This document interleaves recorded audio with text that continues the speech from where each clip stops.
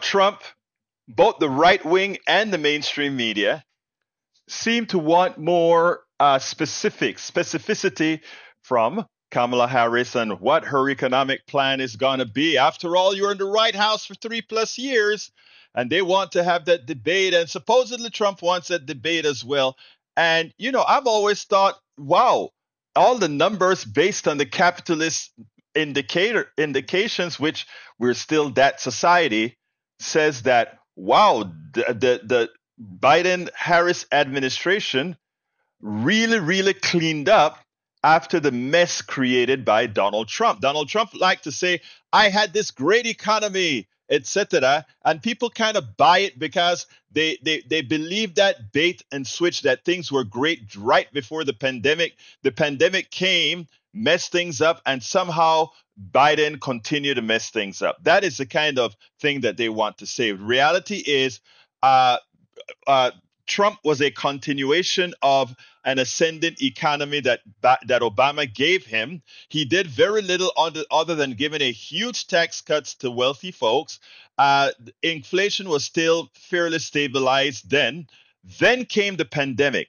The economic crash didn't just occur because of the pandemic. It occurred because of Trump, this complete bungling of how one should handle an impending and incoming epidemic that then turned into a pandemic. I mean, he should have learned from how Obama took care of his potential pandemic, how even Bush took care of his potential pandemic.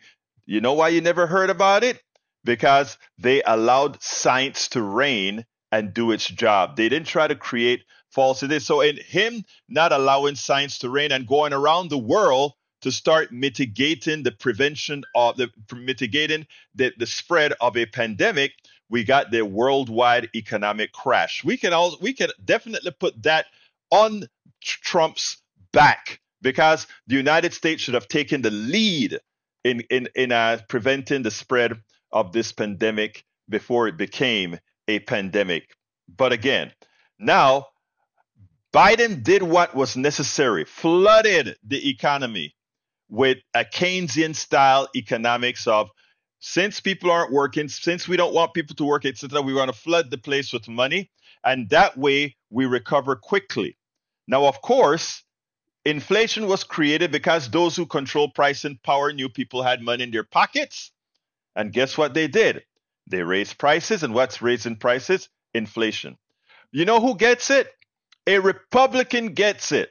A Republican said, you know what?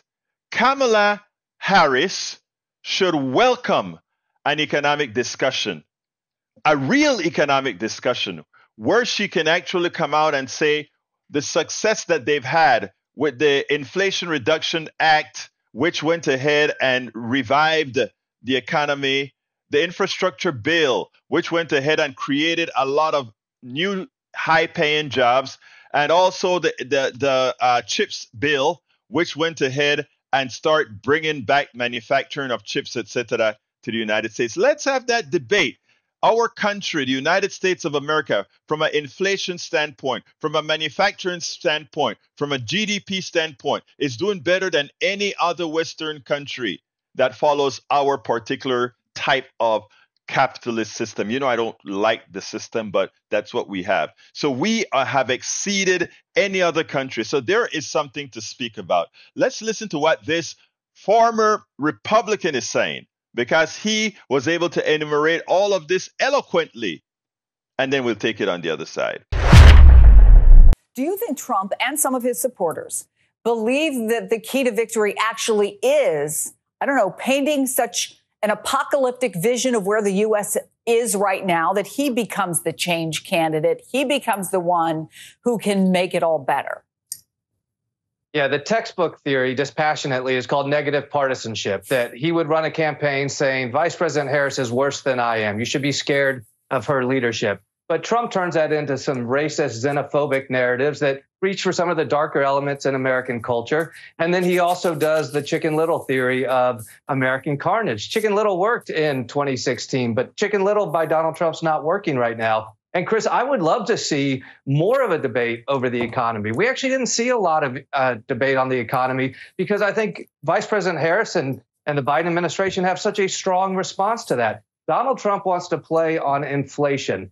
The entire world suffered from historic inflation coming out of the pandemic and U.S. policymaking around it. But the U.S. is the envy of the world in its recovery. More people went to work this week than ever before. Home ownership remains at historic highs. The stock market is breaking records. Inflation's coming down and real wages are going up. Access to healthcare and education is at historic highs, and investments in infrastructure are unlike anything during the Trump years. So if Donald Trump wants to actually have a policy debate on the economy, I think Vice President Harris should welcome that. And I would also suggest there's a lot more room for Vice President Harris to run on that. We didn't see that on the debate stage when she took the question, are you better off today than you were 4 years ago? Yes, we are, for reasons of the Biden-Harris administration. It would be a wonderful debate for this country to have in the last 6 weeks of this race.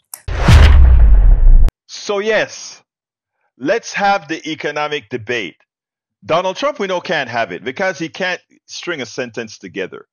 Those who follow him are ideological puppets. They're ideologically gullible to believe that just because he is who he is, that somehow things are going to be okay. The truth of the matter is this: there are two things that need to be said. The economy always does better under Democrats, and it's not an accident. It's because of the way their economic policies are designed. It's not designed to throw money up to the top and hope that the rich people have mercy on those below and somehow create jobs for them. That's not how it works. You give money to the bottom, create the demand, and those who have the capitalist structure to fulfill that demand gets it done. Folks, we have to rethink economics. We have to rethink what we have learned about economics, because what we have learned has been pushed by the plutocracy. And what we have to do going forward is educate ourselves, understand that the current economic system is a fraud, and make the changes to this economic system so that we think people first and ensure that the economic structure that surrounds the people thinks humanity first, and that's how we all succeed. Remember the motto: there is no billionaire that isn't a parasite. There is no billionaire that is not a parasite whose fortune was made on your back. And that's not envy. That is not feeling that somehow I want it and I envy what they have. That is simply a mathematical statement of fact. We spend a lot of time deconstructing the news, trying to parse it into a form that everybody can understand. We try to find those little nitpicks where it flies above the fray, etc. If you really like these videos that we do, I want to ask a big favor. Please go ahead, number one, subscribe to our channel, and number two, please join if you can. Thank you so kindly for watching. Keep watching. Please remember to share. We must populate the entire internet with our progressive message, a message that we know is what most Americans say that they want. So help us, please join.